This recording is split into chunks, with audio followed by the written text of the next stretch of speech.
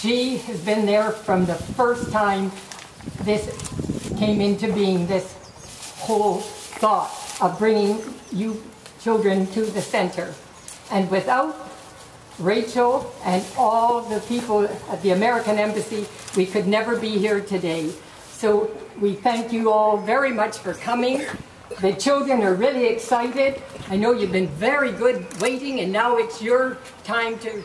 The Barbados Tennis Association embraced the International Tennis Federation's Play and Stay campaign last year before it became mandatory in January this year.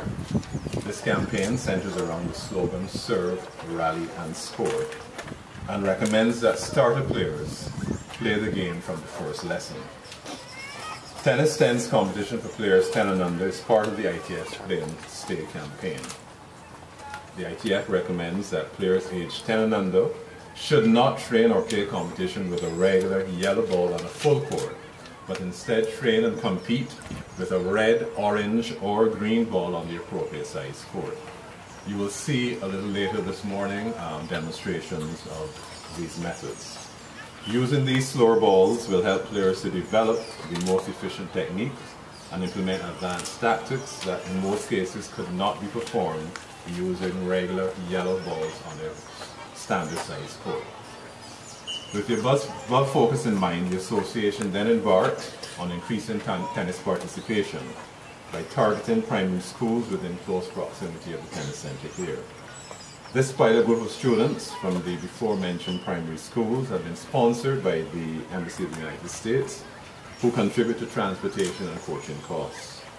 A few other coaches affiliated to the association have adopted other primary schools around the island. Mr. Ambassador, the association sincerely thanks your embassy for its assistance in contributing to the development of junior tennis in the island. We are aware that this financial assistance is for the 2012 to 2013 school calendar year, but this will only act as a fillip in our quest to seek additional sponsors. Now, any of you who plans to be a future tennis star, I want you to raise your hand. All right, Barbados is taken care of. Thank you. Well, listen, you know how important it is to go to school and to listen to your teachers and to read math and science and reading and all that stuff. That's important.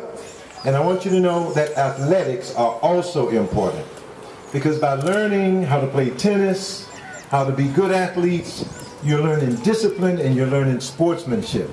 These are things that will serve you well throughout your life. Not only will that, it will help you to stay healthy and fit.